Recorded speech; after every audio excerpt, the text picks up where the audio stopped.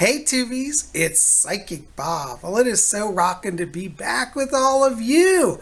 Well, I want to give a big shout out and say thank you to all of you who came out to yesterday's video. We had such a good time. We did messages from the spirit world. If you didn't see that video, check it out. It's in the queue right before this one.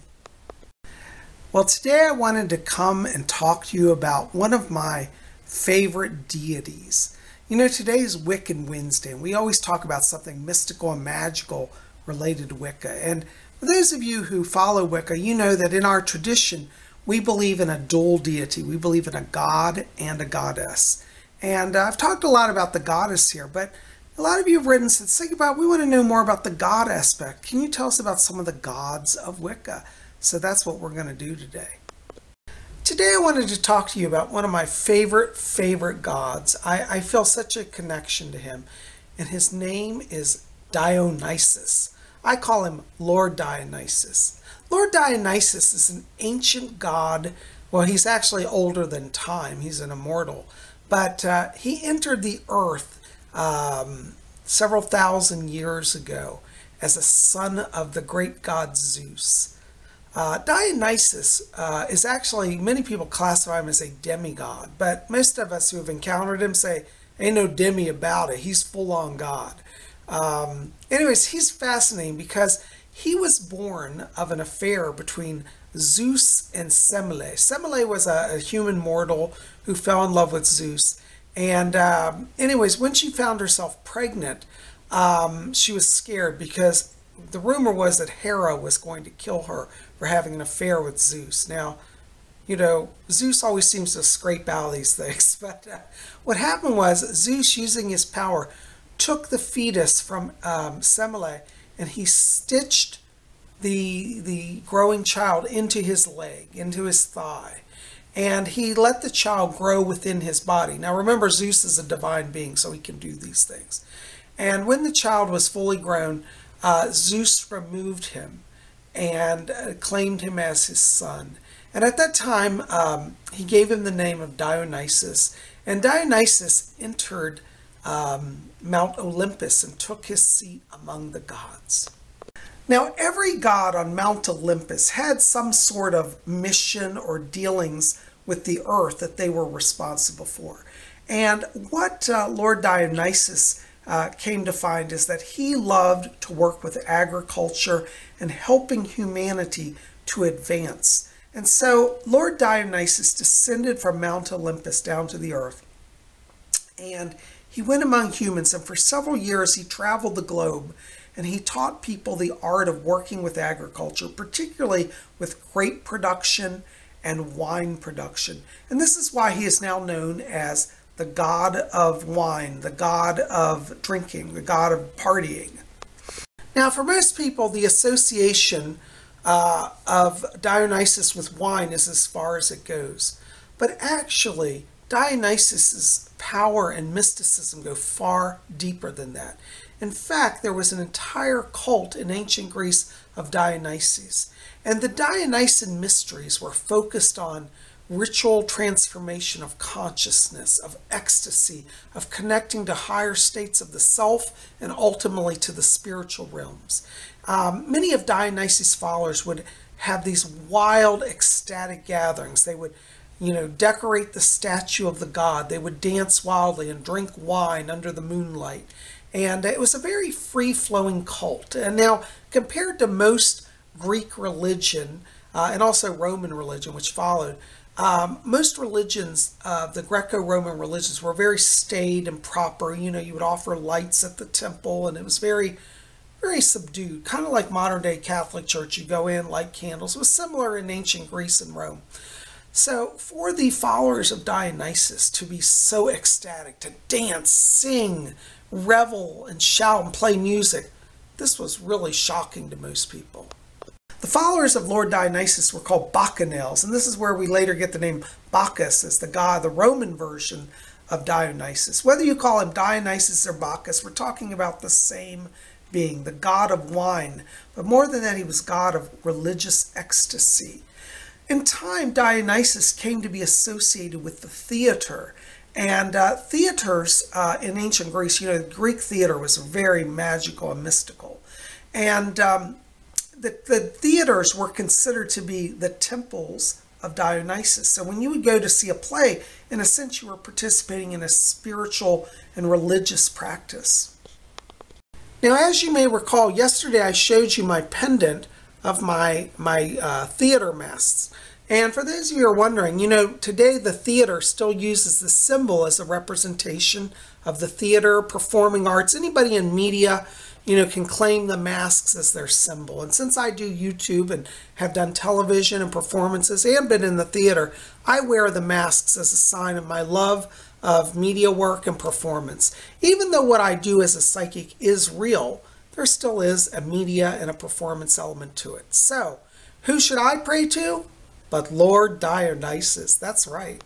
Now, what's really fascinating about the ancient Greek theater is that, as many of you know, when the actors would go on stage, they would wear these masks. As I showed you on the pendant, there were actually Greek theater masks.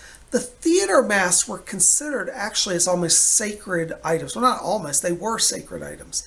It was believed that when a Greek actor would don a mask and go on stage, that he in some way became the character. It literally was like kind of channeling. He would channel through the created character, the person it represented, and that person came to life. The theater masks were so sacred, they were not ever worn in jest or for just costume parties. When a theater performance was completed, or even during a time of production, theater masks were put on altars to Lord Dionysus to ask his presence and his blessing on the production and to bless the actors. So this is how Lord Dionysus became the god of the theater, because theater was considered almost a sense of transformation of consciousness. When an actor became the character through the mask, it was believed to be a ritual transformation and thus a sacred experience. So I thought today I'd show you my altar to Lord Dionysus, and we talk a little more about that. So come on along. Hail, Lord Dionysus. Hail, God of wine. Hail, God of the vine. Hail, God of ecstasy. Hail, God of ritual. Hail.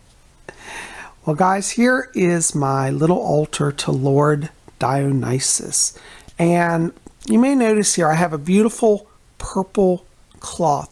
Purple was considered the color of Lord Dionysus. So if you want to work with him, you might want to get some purple cloth for your altar. His candle colors are purple, red, or green. And so you'll notice here I have a beautiful, I haven't lit it, I have to light this, beautiful purple candle. It looks kind of black on camera, but it's actually purple to represent his color. Purple is also a sign of royalty, and as a son of Zeus, he is in many ways a prince. And so the purple represents his royal aspect, as well as his connection to grape harvesting, the fruit of the vine, and wine. If you have an altar to Lord Dionysus, I highly encourage you to incorporate purple into it in some way. Now, I also have a beautiful little red candle holder here to represent him also. Red and purple. I suspect when they say red in some of the books, it could be wine red. But either way, red, purple, these are colors associated with royalty as well as with this god. Now, if you want to create an altar to Lord Dionysus, you might want to get a statue of him. And if you can't get a statue, buy a picture. Now, this is an amazing statue that I have. Let me just move this aside. And you can see it here. He's standing barefoot. He's wrapped in a like a toga robe just around his waist. His chest is bare. Now, I just hung my necklace on him, my theater mask, to ask for his, oops, I just dropped this here, to ask for the blessing. Let me take this off here. He's oftentimes shown either nude or very loosely clothed. A lot of his rituals, people would dance naked. It was very free-flowing.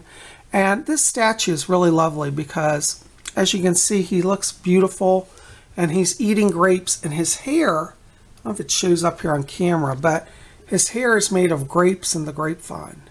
So it represents him as a god of the earth. Many people believe that the green man, who I also honor and worship, is an aspect of Dionysus. That is, the god of the vine he also manifests as the Green Man. And looking at this statue, it definitely has Green Man elements to it. And as you can see, the grapes going down his side here. Hopefully you can see that. See the vine on his back. Let me zoom. There you can see the purple grapes going down through his hair, woven in with the vine. Very much a Green Man element with Lord Dionysus. Hail, Lord Dionysus. Now, on his altar, some of the traditional offerings are, as I said, purple candles and light. But you also want to get a beautiful chalice. I have this beautiful kind of purple-tinged glass chalice that I'm using for libation offerings. I'm actually going to buy some wine or grape juice. I should probably buy grape juice because I don't drink that much wine. But grape juice is a fine offering to him because he's God of grapes. And I'm going to offer that in this. I recently just got this actually at Michael's. Michael's is a great store for anything like nature-oriented too. These are little grapes. They're actually made of rubber with fake leaves. And you can buy these grapes to set on his shrine to decorate as an offering. Now, I would encourage you, also to daily offer real items to him, such as you can offer real grapes, but they don't last long. But for decor, he appreciates grape imagery. And so you could offer grapes. So have a chalice, have some grapes, if you can get a statue or picture. Now, on my altar, because I'm working with him as God of theater and God of ritual, by the way, they say that theater and religion are so intertwined. And it's true. In the early days, the earliest rituals were theater, and theater was magic, and magic was a religion. So it was all intertwined. And so since I want to honor him as the God of the theater, because I love to do YouTube, I'm putting this little award out here that I have. One of my friends, when I got to 1,000 subscribers, gave this to me, and I think it's just beautiful. It says Bob Hickman Spirit Channel, and it's a little trophy with theater masks. So I love that, and so I'm honoring him as Lord of Theater through this thing, and I'm seeking his blessing here. So there you go. There's another element. So now I've got my altar all alight here. I've lit the purple candle. I found a white candle I think looks wonderful here. I've got that. And I have this little red one set, a little votive before the sacred theater mass. As I said earlier, the masks in theater were considered so sacred they were put on altars to Lord Dionysus to seek prayers for his blessing. So, and because I do channeling, which they believe that the actors channeled spirits, this is also a great symbol for any of you doing channeling. Like another person comes in and it's like my experience when I channel this, a spirit overshadows me. So it's very much like a new form comes upon me. And then I also put down here my theater mass charm right here on the altar. Also, I forgot to mention, you should probably have some incense. Lord Dionysus worships very sensual, so you can make it luxurious, like beautiful fine cloths, overflowing wine, lots of candles. Make your worship of him very sensual. He's a very sensual God. And I like that because I think sometimes in our religion we get too etheric in our mind. Everything goes intellectual. And Dionysus is about spontaneous experience. So I also have some water here in our antique silver pitcher. This is my pitcher that has Pan on it. It's hard to see here, but Lord Pan is woven into this. Maybe you can see him there. See his face and his horns?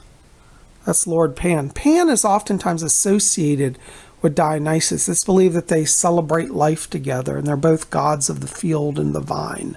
So I'm going to put some water in my chalice here.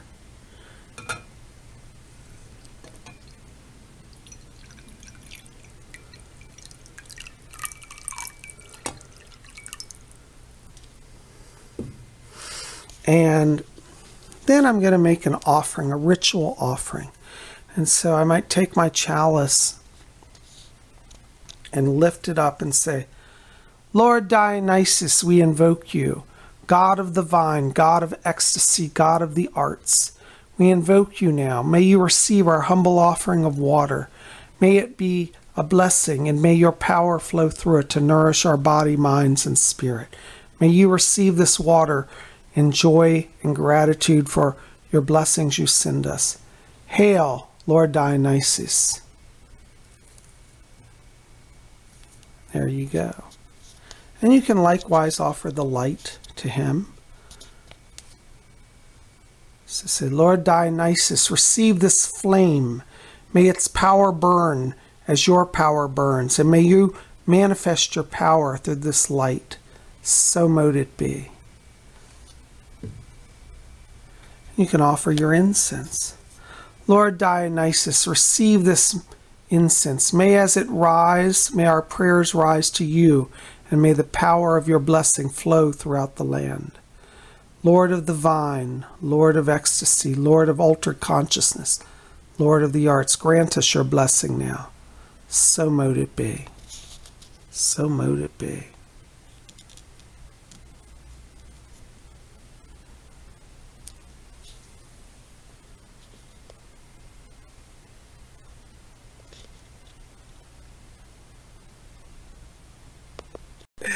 So guys, I hope you've enjoyed seeing this little altar day. This is just one way to set up an altar, and I think this is kind of preliminary. In time, I'm going to add more to it. Like, I think I'd like to add some more greenery, more vines. You could add potted plants.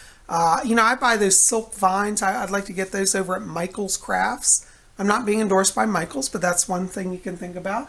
And, you know, play with your altar, experience it. Remember that Lord Dionysus is a very sensual god. So feel free on your altar to use beautiful crystals, beautiful cloths, gold, jewelry, fine linens, anything that speaks luxury and sensuality.